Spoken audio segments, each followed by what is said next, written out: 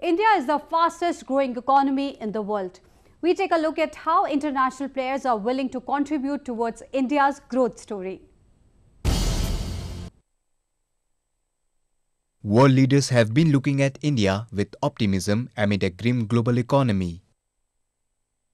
Highlighting the steps taken by the government to ease doing business in the country, Power Minister Piyush Goyal wooed investors in Singapore to be a part of India's growth story. I do feel that the mood is very favorable for India. They can see the India story structurally improving. They can see the demand that India provides. And to my mind, India can look forward to good investments coming from Singapore. Singapore is an important source of FDI in India. The investors are optimistic about making the most of the opportunities available in India.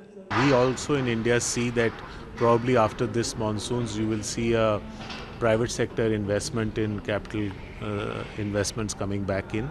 So all this leads to, I think for the next 10-20 years, India looks to be a very favorable place to invest. Power Minister Goyal visited Singapore's Institute of Technical Education or ITE and discussed a possible collaboration with ITE in setting up centres across India as part of the government's skill development initiative.